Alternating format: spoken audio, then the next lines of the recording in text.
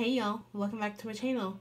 So, y'all know that Valentine's Day is my favorite holiday, and it's a couple weeks away, so I'm starting my Valentine's Day nail art for 2018 already.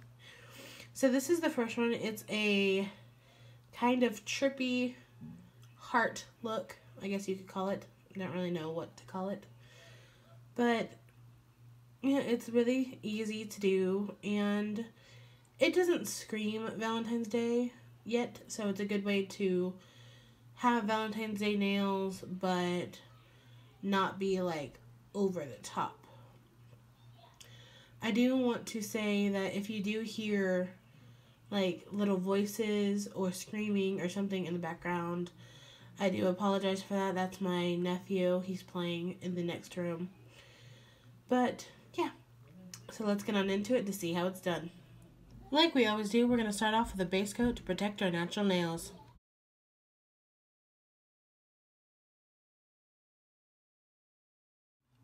Now once the base coat is dry, we're going to put down our base color.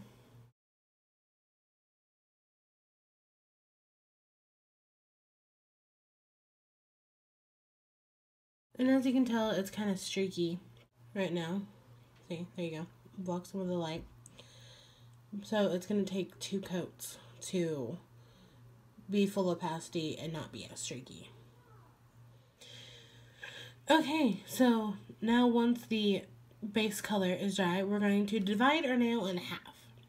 One half is going to stay the base color, and the other half is going to be black.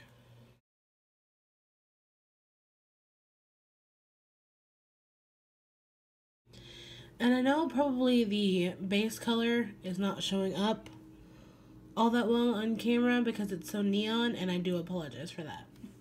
Now for the next part that we're going to do, it's the trippy part of this nail manicure, I guess you could say.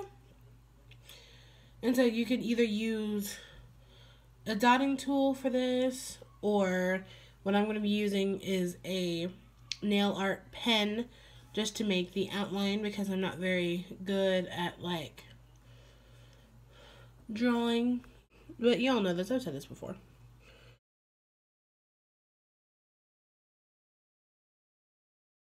You could fill it in with that pen, or you can take some black nail polish.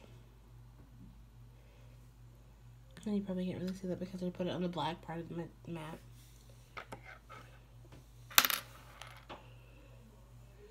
And the tiny end of a dotting tool and fill it in. The reason I did it with the pen first for the heart shape is because I have more control over the shape versus if I would do it with a dotting tool. Now you'll just do the same thing on the other side with this color, the base color, the pink. Okay, so now that the heart is drawn on our nail, and I'm sorry if it does not look quite heart-ish, I did my best. But, so now we're going to seal the heart in with a quick, dry, glossy top coat.